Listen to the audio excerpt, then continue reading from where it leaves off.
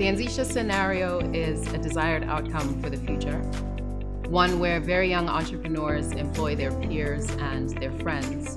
And the very act of doing that could have a multiplier effect at the individual level, at the community level, nationwide, and even across the continent. The more younger people there are pursuing entrepreneurship as a career and hiring their age mates, the greater that ripple effect could be. We do have a very significant proportion of youth in this continent who are unemployed or underemployed. And I think what's clear from that is that the mainstream economies running on the continent are not going to be a sufficient pool to be able to absorb that labor over the course of the next 20 to 30 years. I found lots of interesting research while writing the Anzisha Scenario, but one piece of research particularly that I thought might be useful to share is a book called Factfulness by Hans Rosling.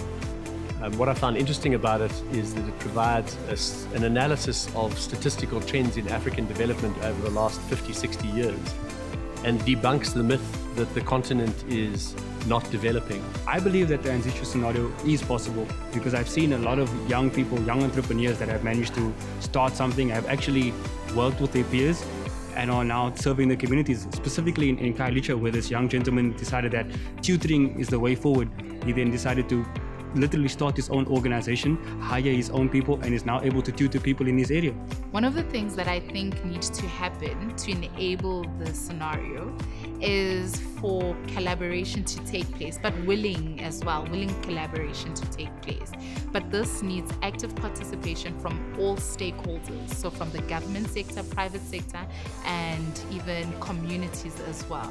And I think one of the key role players that we often do sideline and forget in this entrepreneurial journey is the parents. They're the custodians of the children, but so many times we forget the role that they play and the time that they spend with their kids, but even educators and the impact that they have. The Anzisha Scenario is important for Africa because Africa's population is growing at a much higher rate than jobs are being created. Soon, this rapidly increasing child and youth population will be of working age. And so I think there's an opportunity for young people themselves to become job creators, and that could have tremendous implications for African economies.